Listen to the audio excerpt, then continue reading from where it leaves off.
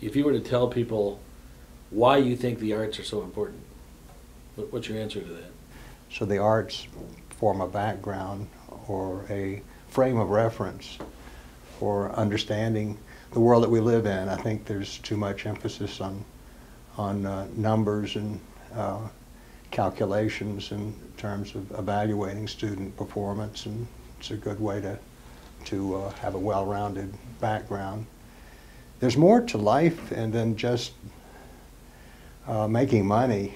I think that people who are so focused on success that they lose sight of the wonders of life and appreciation for the awesomeness of this world and of nature, I think is part of what the arts bring to our life, a balance in our lives.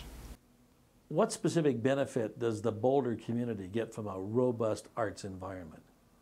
Boulder is unique in being an extremely well-educated population because of the university, and I think that the university being here makes people want to live here because of the educational experience of having smart people. And I went to undergraduate school at the University of Michigan, which was also a university town, which was an inspiration for me to come here. And I saw how Ann Arbor was considered an arts destination for the state of Michigan, and people would come.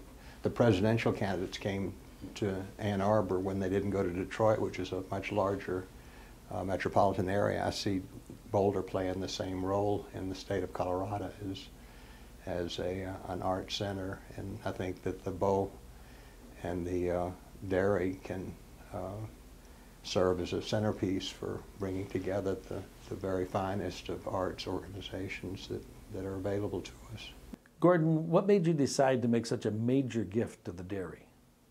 The arts themselves seem to be a major focus for me, and having the opportunity to contribute to a beautiful, architecturally redesigned building for the Dairy seemed an ideal place for putting this money that I had, which was a major part of my resources. But I thought it was worthwhile to commit to that to this beautiful place, and having the name of the theaters be given to my wife and myself was very generous on the part of the Dairy, and so it all worked out well.